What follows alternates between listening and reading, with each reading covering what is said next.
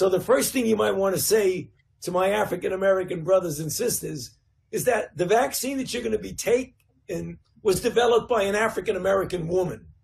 And that is just a fact. I mean, that is a fact. So in the news, Dr. Anthony Fauci wants to let the Black Americans know to fear not. A Black woman is at the forefront of the COVID-19 vaccine. Ooh. You know what that means?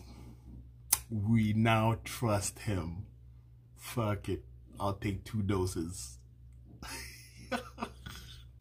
There's a study that shows that only 14% of Americans think that the vaccine will be safe, and 18% think it'll be effective. I wonder why. Because the government has never done anything shady, and still to this day is doing it. Yeah, but they got a Black woman. Come on, guys, let's go get the vaccine. You want to use Black woman as your call to arm? Come on. You know how many Black women have put mans in jail? You know how many Black women have cut up men's shoes, their Jordans, because they were angry, threw their clothes on the lawn and burnt it, scratched up their cars, kept their kids away from them, got them locked up. You want mans to trust a Black woman? Come on, man.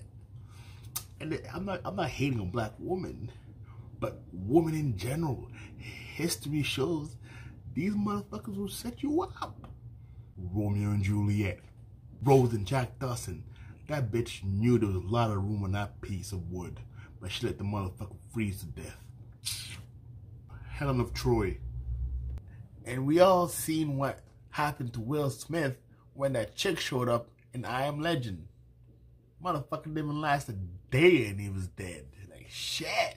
And you can't forget Adam and Eve. Eve set that motherfucker up to fail. Look at us now.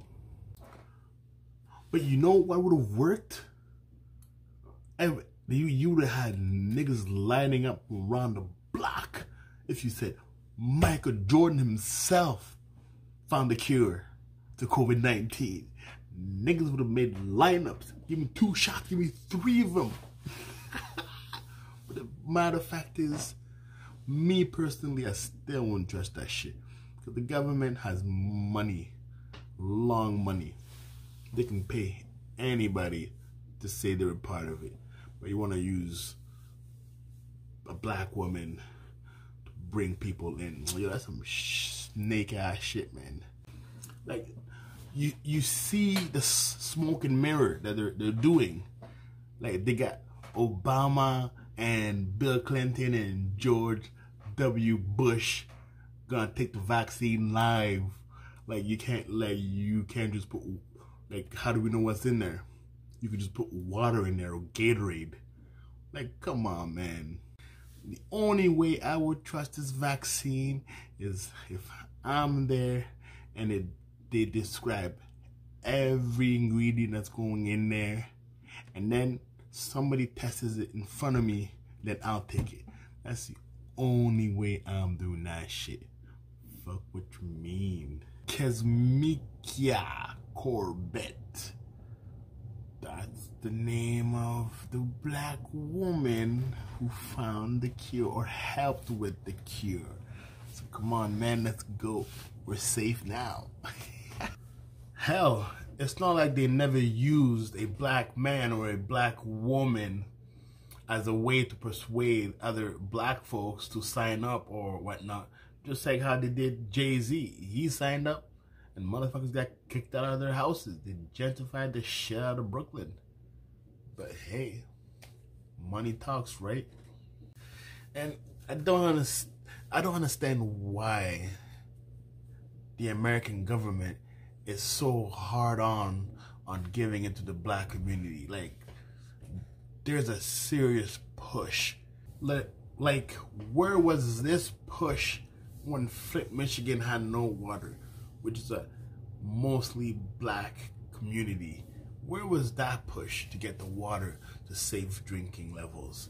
But all of a sudden, you're worried about the safety of the black community now? Yo, move with that bullshit.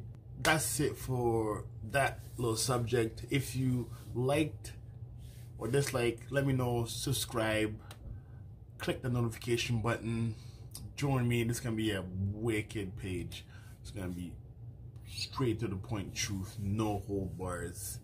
So if you enjoyed it, like and subscribe. Follow me on Facebook, follow me on Instagram. All the info's there. See you next time. Poo-poo-poo. A butterfly and bang like a gorilla. What you see is when you get a little handy, never two-step. Gang shit, we don't switch sets. I got now, fuck who got next. So light up.